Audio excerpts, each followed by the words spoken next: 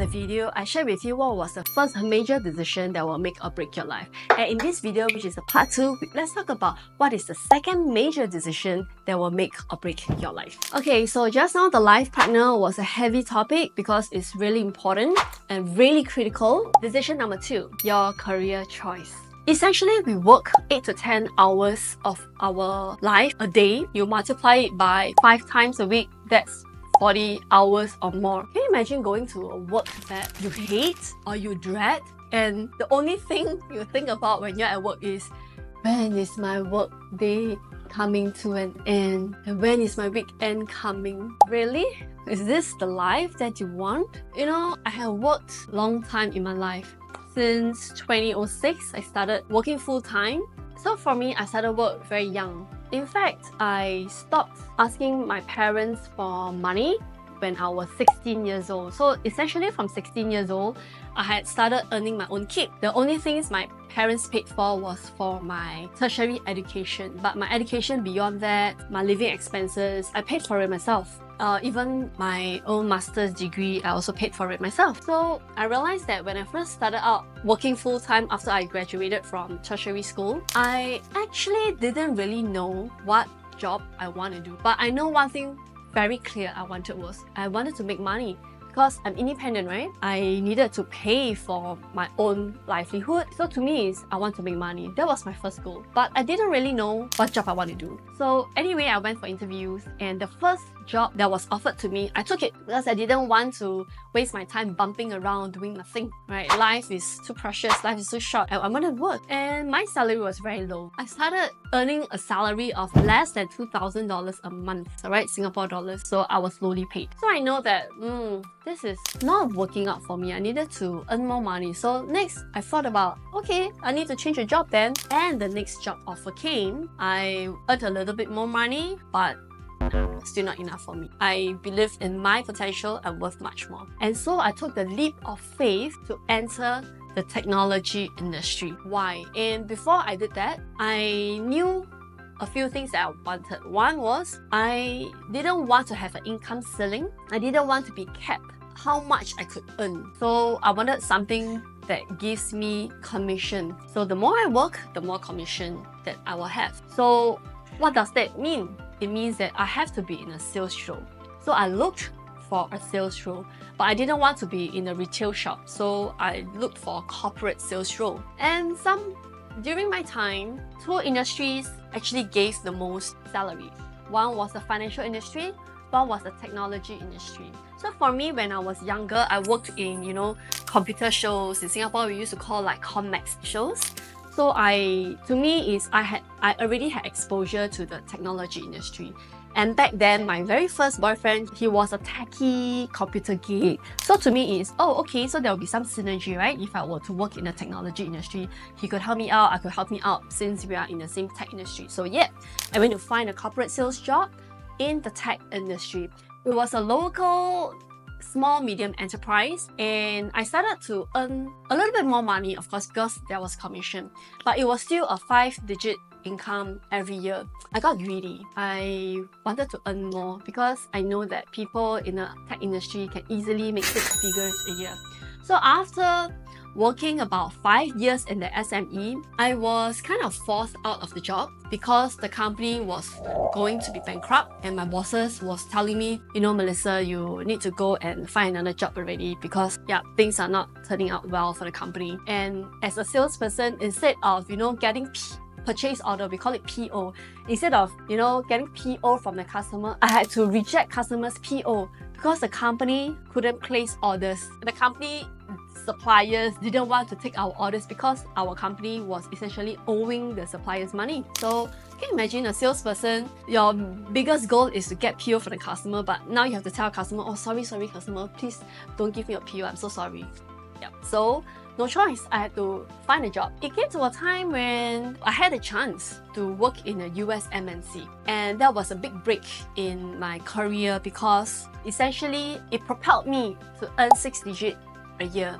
To me is wow, from a humble background, that I can, with my own effort, I can earn 6 figures a year, to me, I had done not too bad, I guess. I had done well. And it was a steep learning curve for me because the culture was different, the way they do things, of course, is very different. So it was a huge learning experience for me. I meet a lot of people. I see how technology company, a big tech giant, operates. And I joined at a time when two big brands was forming together to become one company. Somehow, I wanted to learn and see how two big tech giants can become one big company. I mean, this is a once in a lifetime experience you don't get to see, right? Essentially, the point I want to share with you is what do you want in your career?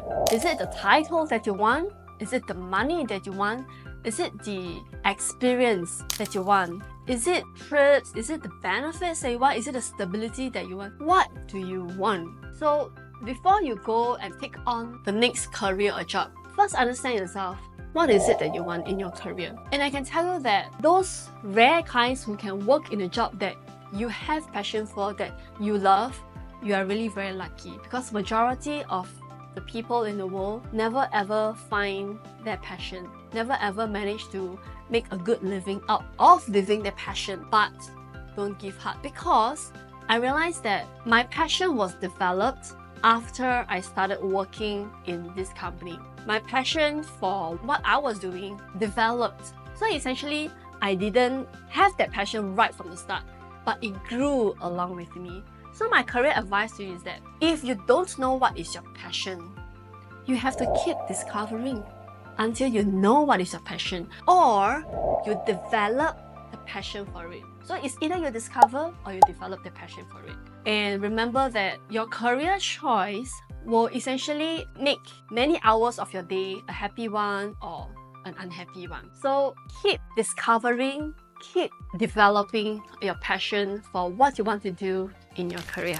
Now, the next major decision you need to make in your life, number 3, is whether to be a parent or not. So today I'm a parent myself. I have 2 kids and what essentially they call 2 under 2. So back then when I delivered my second child, my 2 kids age gap was literally almost 2 years. It's about 21, 22 months. So essentially this is one of the hardest time frame, because you will have 2 active kids around the same age, but also good because they're going to be playing together. So anyway, let me share with you. So I have 2 other siblings. I'm the middle child. Alright, so sometimes when I look at my parents, I was thinking, I'm so glad that my parents actually gave birth to us, because there were times where, you know, they get to enjoy family time with children and grandchildren. And I was thinking to myself, if I didn't have kids like my parents did, I think my silver years, when I'm in my 60s, my 50s, 60s, 70s, I think I might feel quite lonely. There were times when my parents, of course, had to visit the doctor for their medical appointments, and me and my siblings, we would take turns to bring them. And again, I put myself in my parents' shoes. Wow, I'm so glad that, you know, we have siblings to do that for our parents. And I put myself in my parents' shoes, if, again, I didn't have kids, you know, I would be visiting the I would be going to my medical appointments alone, or maybe with my spouse. Or what if, touch wood, you know, I'm left all alone in this world? I mean, I may have friends or whatever, but everybody still got their life, and not everybody's going to be free. But of course, same thing, your children may not be free to bring you to the medical appointments, but you have someone to care for you. And at the same time, I thought to myself, when I'm lying down on the bed, or on my deathbed, essentially, I'm referring to when I'm on my deathbed, would I have regretted not having children? Not having experienced the joys of being a parent, how it feels like to be pregnant, how it feels like to breastfeed my baby, how it feels like to hug a little one, a mini you, every morning, but every night before they sleep. I think I would miss out on such joys of life if I didn't have a child or 2 children. And that is why I decided that I want to have kids, because I don't want to be on the deathbed and realize that, oh, I had missed out on all these life experiences. But I can tell you for sure, it takes a lot of time, effort, love, and also money to raise a little kid. You can't escape from that.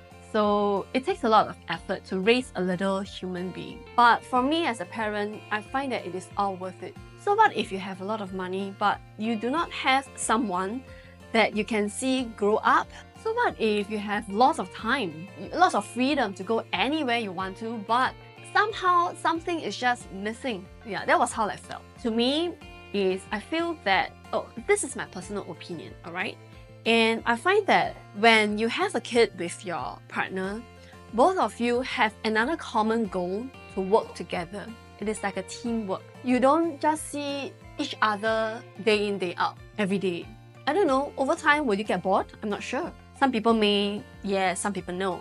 Let me just give you an example. Every day when my husband comes home and the kid and our children calls him Papa, I can see the joy in my husband's face. That kind of joy, that kind of sparks in his face, in his eyes, it's really money can't buy. Money can't buy. And in the morning, my son will come up to my room, and sometimes my helper will also bring up my second child, which is my daughter. She's almost 1 year old next month. So, and at the time of this video recording, so it's so heartwarming when your kid jumps up on your bed and just give you a hug, and it feels so sweet.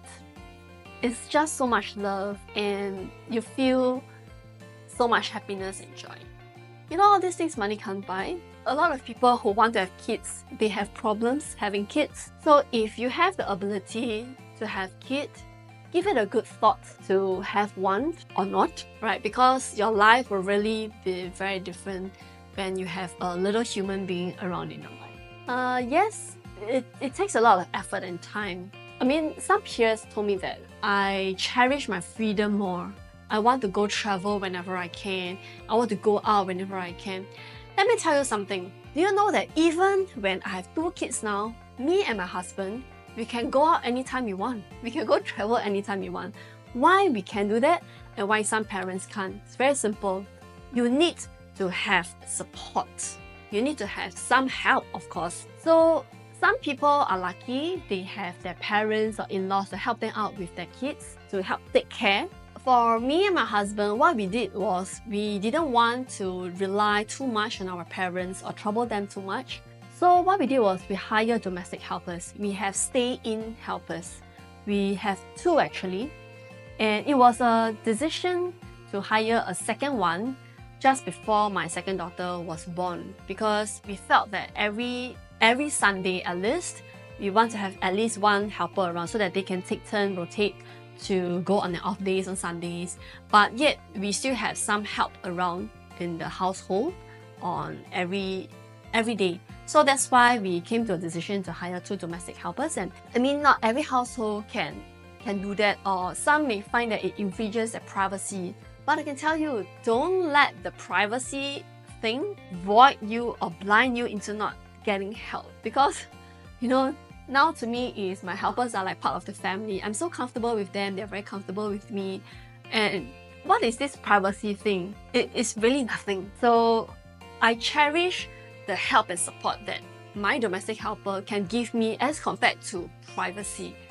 Alright, so I can have my privacy in my room and my helpers in their own room. So yeah, it's not a problem at all. So anyway, back to the parent or not topic. So give this a very good thought, especially if you are a woman, because our lifespan to bear a children is very limited.